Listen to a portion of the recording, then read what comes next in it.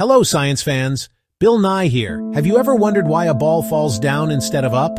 Or how a microwave heats your food? Or what makes a rainbow appear after a storm? The answer to all these questions, and so many more, is physics. Physics is the science that studies everything in the universe, from the tiniest particles you can't even see to the biggest galaxies millions of light years away. It's the rulebook for how everything works. It might sound complicated, but trust me, it's not just for people in lab coats. Physics is for everyone, because it's happening all around you, all the time. Understanding physics is like getting a backstage pass to the show of the universe. It helps you appreciate the world in a whole new way. When you play catch, you're using physics. When you ride a bicycle, you're a master of balance and motion. That's physics. Even when you're just sitting in a chair, forces like gravity are at work. Learning physics isn't about memorizing a bunch of strange words and complicated formulas. It's about developing a sense of curiosity and asking why and how. It's about looking at the ordinary world and seeing the extraordinary principles that govern it. It's a way of thinking that can change your perspective forever. Now, I know what some of you might be thinking. Physics is hard.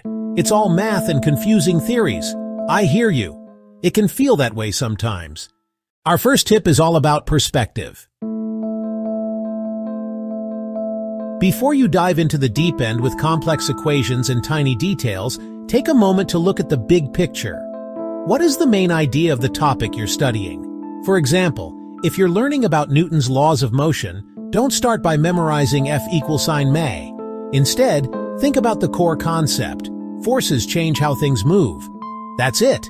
An object will keep doing what it's doing unless something pushes or pulls on it. A bigger push will cause a bigger change. For every push, there's an equal push back. See? That's the whole idea in a nutshell. Think of it like looking at a map before you start a road trip. You wouldn't begin by studying every single street name in a city you're going to visit. First, you'd look at the whole country or state to see where the city is located. You'd find the major highways that lead there. This overview gives you context. It helps you understand where you are and where you're going. In physics, the big picture is the fundamental principle. Once you grasp that main idea, all the smaller details and formulas will have a place to fit. Every formula, every definition, every example problem.